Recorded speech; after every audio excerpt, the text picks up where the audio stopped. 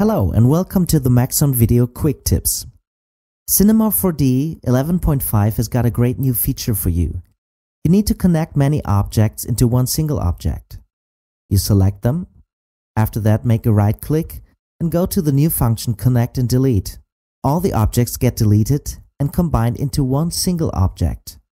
All the textures are placed onto the new object, and on top of that, Cinema 4D creates automatically selection text for you so that the textures are looking correctly on your object. Thanks for watching. For more information on Cinema 4D or other Maxon products, please visit cineversity.com or maxon.net.